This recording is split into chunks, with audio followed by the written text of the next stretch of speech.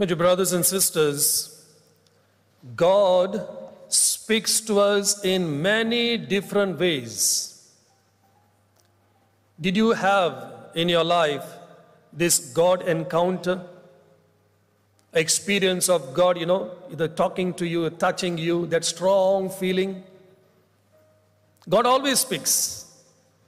Only when you are aware, you realize this is the voice of God. A couple of days back, I was watching a YouTube video on, the title of the video was The Power of the Rosary. I'm so happy to see so many of you praying the Rosary, the power of the Rosary. And I was reading the comments that were there on that YouTube. One lady comments over there. She said, her family, a Catholic family, they were always praying the Rosary. When she was about 11 years old, she met with an accident. And for a moment, she was literally dead on the road. But since the team came in time, they were able to, in a way, save her, but she was in coma. She was in the hospital, she was in coma for 2-3 weeks. The whole family gathered around her and they were all crying and sobbing. And when this little girl came out of coma, she saw her family all are crying. And she said, "Why are you crying? I had a wonderful experience up in heaven. Jesus was with me, Mother Mary was around me, angels were with me. It was such a beautiful experience. And Jesus gave me a choice, either to remain in heaven or to come back to earth in my body. I didn't want it to come back. But Jesus knew and I knew I had to come back."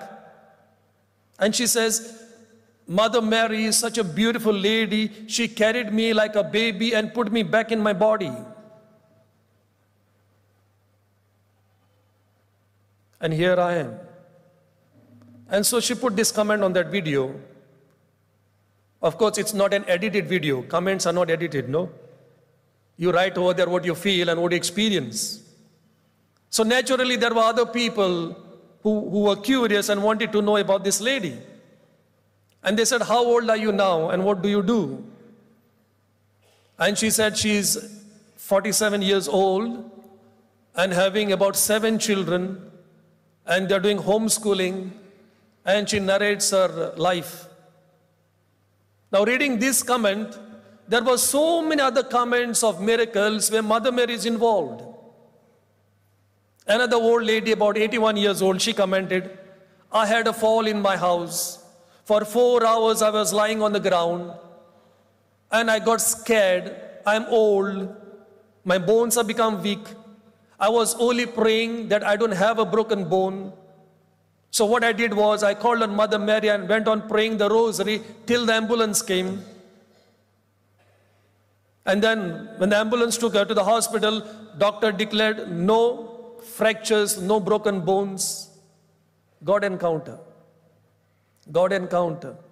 Another lady wrote, she was pregnant and she had this fear of delivery. While going to the hospital, she prayed to the Sacred Heart of Jesus in the chapel dedicated to Sacred Heart of Jesus. And while in the hospital, she prayed to Mother Mary, the Immaculate Heart. And the doctors said the baby was out of the sac. And if you were not in time in the hospital, the baby would have died. God encounter, experience, Mother Mary encounter. Mother Mary has always been present in our lives silently, quietly. She doesn't like to boast like some preachers on TV, on YouTube, and they love to make videos and boast and publicize, advertise about their healings. Mother Mary does silently, quietly. Nobody knows. Nobody knows. These are God encounters. In the first reading, we have Prophet Ezekiel.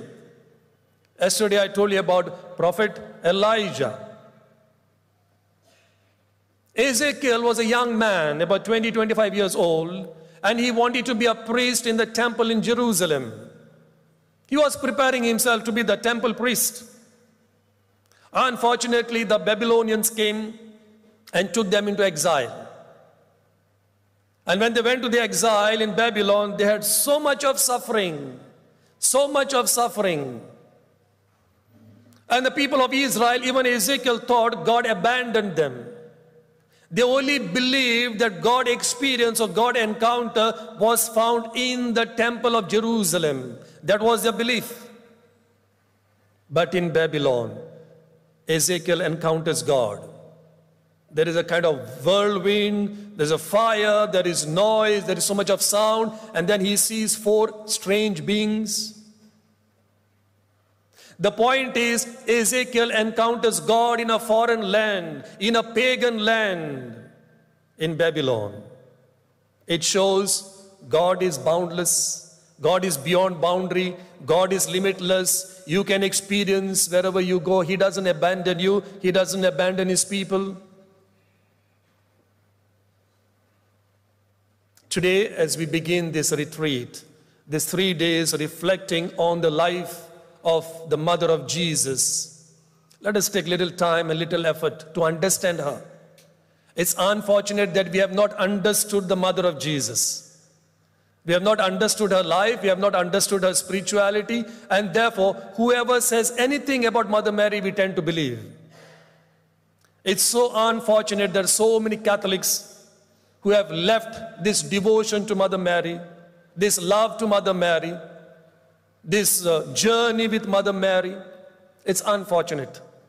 It's unfortunate. Have you ever observed why Mother Mary is attacked again and again? And why the Catholic Church is attacked because we love Mother Mary so much? Have you ever observed?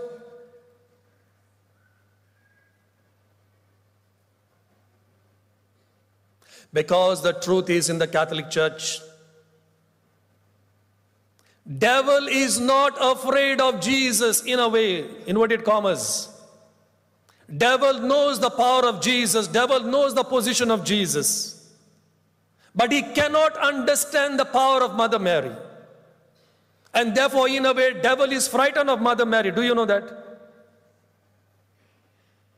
This Satan, this devil with such a big ego, finds it difficult to bow down, to kneel down before that humble virgin. The humility of Mother Mary defeats the ego of Satan. Therefore, Satan is again and again attacking Mother Mary and the Catholic Church. Satan is not worried about other churches who are against Mother Mary, who are against the saints, who are against this love and devotion. He's not bothered about them. He knows Catholic Church is the true Church of Christ, and he knows Mother Mary is the mother of Christ, and therefore he'll keep on attacking. He has only one aim. Satan has only one aim. And he has been working for the last 2,000 years for this. What is that aim? To see that Jesus is a failure. To see that Jesus is a failure. And therefore, by destroying the church and our love for his mother, he wants to destroy Jesus and his work and his victory. Understand what Satan does, and do not cooperate and participate in his plan. During this Mass, let us pray for this grace, that God gives us the grace to understand this person of mother, the mother of Jesus, so that we too may imitate her behavior, her faith, her beliefs, and we too become faithful, committed disciples of Christ, just like the first disciple, Mother Mary. Amen.